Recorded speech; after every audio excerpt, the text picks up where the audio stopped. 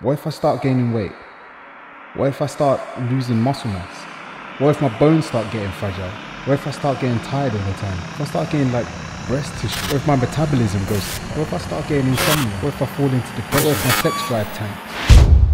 Wagwan, what's popping? What's good? Welcome back to another video. So TRT seems to be the latest fitness craze. And I'm almost 37, turn 37 next month. I can't help but think, is my test declining? Gains are a bit harder to get, so do they need boosting? So I guess I'm gonna be testing my test.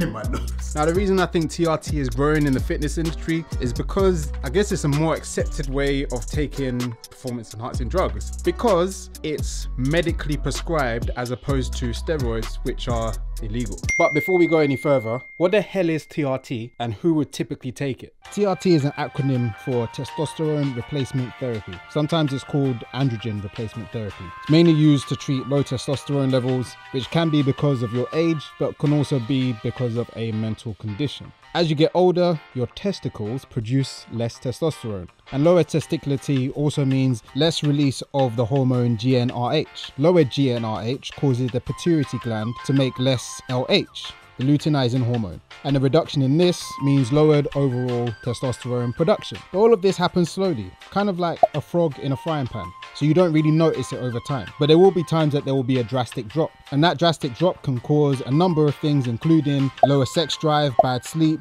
erectile dysfunction. And these drastic drops can come from a number of things. If we look at pituitary disorders, these can be caused by kidney failure, small tumors, drugs, etc. Hemochromatosis, which is basically too much iron in the blood, and that can cause testicular failure. Some medications, along with steroids, can also affect the pituitary gland and the production of testosterone. Boring. So I got this kit online. I'm gonna be doing.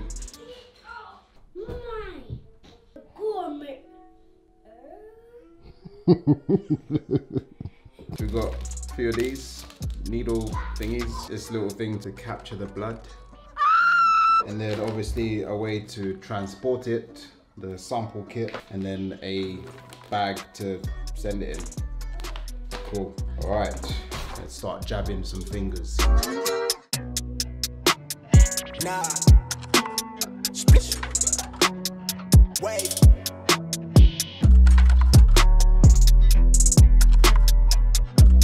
It's gross. So 3 pin pricks later, 3 sore fingers, we got the sample. Where it says turn it upside down 10 times to preserve the sample. So sweet.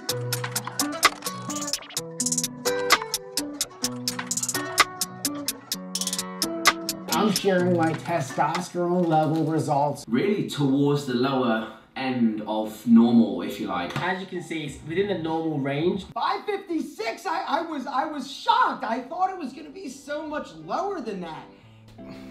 So, got my testosterone results through. Let's take a look, shall we? Take a look-see. So my result came in at 15.9 nanomoles per liter, which a lot of people, they get theirs done in nanograms per deciliter, so that's the conversion there.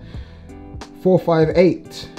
So the normal range is between 7.8 and 31, so it's not too bad. So there's multiple things that can affect your testosterone results. I didn't remember them, let me read them. Being overweight, inactivity, pain medications, steroid use, hair loss medications, and insufficient sleep are all factors that could be causing decreased testosterone in your body. Out of that list, 2 of the things, insufficient sleep and pain medication. So I'm gonna go into the whole pain medication thing a whole different time, because it's been an ongoing thing that if you've been watching me for a while, I did end up in hospital because of it. So yeah, if you wanna link the chains and wait for the full story, then yeah, that's what it was down to. And my sleep has been trash. I've been burning the candle at both ends, 2 kids, and trying to build everything has been tough. But anyway, so those are 2 of the factors which I think have probably affected my testosterone result. But yeah, it's still within the average range. So I'd be very interested to see if I correct those things plus a couple other things, what effect it has on my testosterone result. Because what I think people don't realize is the commitment to TRT. At the end of the day, it is a performance enhancing drug, but it's used for a specific reason. So if my result came in at like 5 or something like that, I'd be like, whoa. And say there's so many other factors. So say like sex drive is bad, which is not, by the way. Or, you know, like I'm losing weight like crazy or whatever, or different things impacting me that aren't based on physique, then maybe. But it's a lifetime commitment. It's not a small thing that you just be like, oh, just dabble in this and then, nah. There's one kid whose testosterone had tanked. I was watching More Plates, More Dates. His testosterone was like 21 nanograms per deciliter or something like that. I was like, 21?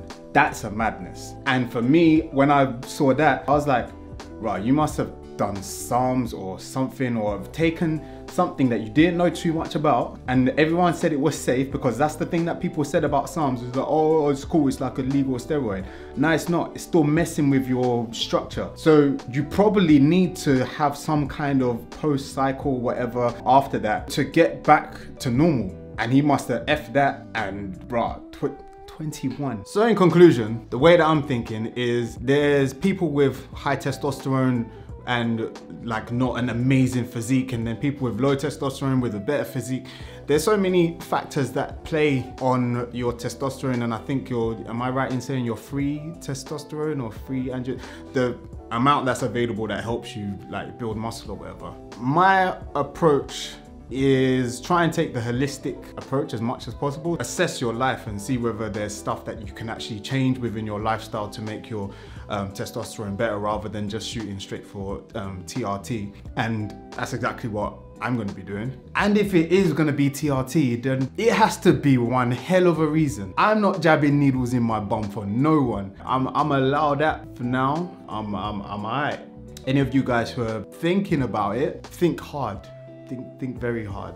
Lifetime commitment. Life.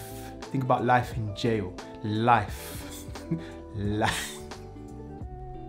I'm out. Peace.